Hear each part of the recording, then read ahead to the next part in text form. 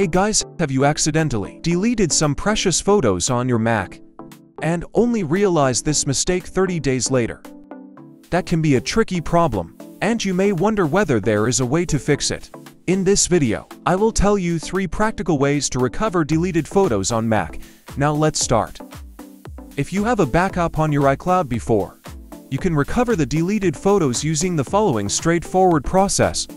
Step 1. Go to iCloud.com and sign in using your Apple ID. Step 2. Go to Photos and click Recently Deleted from the sidebar.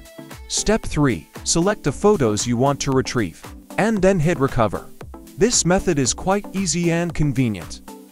But I need to remind you that the backup in Recently Deleted will be kept for up to 40 days. So if your data has been deleted for more than 40 days, you may turn to another way. Besides, iCloud Mac also comes with a straightforward backup and restore tool called the Time Machine. It will automatically back up your data regularly. Time Machine Backup is an excellent choice to recover deleted photos if you have a backup before. Step 1. Open the Time Machine tool on your device. Step 2. Using the tool's arrows and timeline, navigate the local backups until you see the photos you want to recover. Step 3. Press space to preview the file and click on the Restore button. If you don't have a previous backup and neither of these methods works, the best option is to use iMyFone DBack Hard Drive Expert to recover deleted photos on Mac. You will follow only 4 steps to get your photos back without backup. Step 1. Download the software from the download link below. Step 2. And try to locate where the files were before getting deleted from the interface.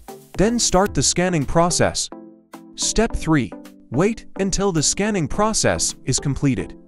You can pause the process whenever you want and continue at your convenience.